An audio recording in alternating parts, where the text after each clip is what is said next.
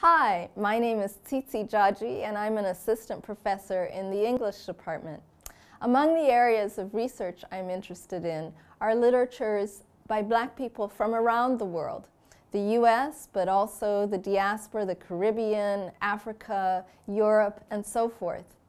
This spring, I'm teaching a class called Race, Nation, Satire, in which we think about why it is that satire is such an important form today. I'll bet you've watched the Colbert Report or The Daily Show with Jon Stewart. Why are those more trustworthy news sources for us today than what we see on CNN? I'm looking forward to reading a bunch of really great novels. Slumberland by the African-American author Paul Beatty. Ngugi wa Thiong'o is The Wizard of the Crow. And we'll also look at films such as Spike Lee's Bamboozled, web series like Issa Rae's Adventures of an Awkward Black Girl. And then finally, we're going to look at caricatures and TV shows like Dave Chappelle. What do these forms have in common? Come help me think about it. I hope you'll join me.